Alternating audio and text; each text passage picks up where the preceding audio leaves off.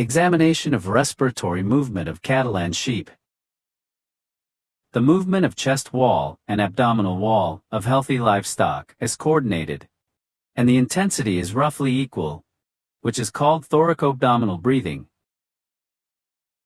1. Chest breathing. When breathing, the heaving of chest wall is particularly obvious, while the movement of abdominal wall is extremely weak. It refers to the symptoms of diseases of diaphragm, abdominal wall, peritoneum, or abdominal viscera suffer from certain diseases that can increase the intra-abdominal and affect the movement of the diaphragm. Peritonitis,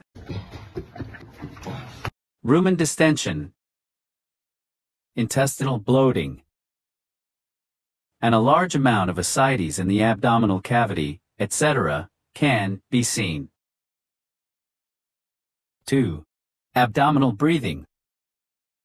When breathing, the heaving of abdominal wall is obvious, while the activity of chest wall is extremely weak. It is a manifestation of disease in the chest wall and intrathoracic organs.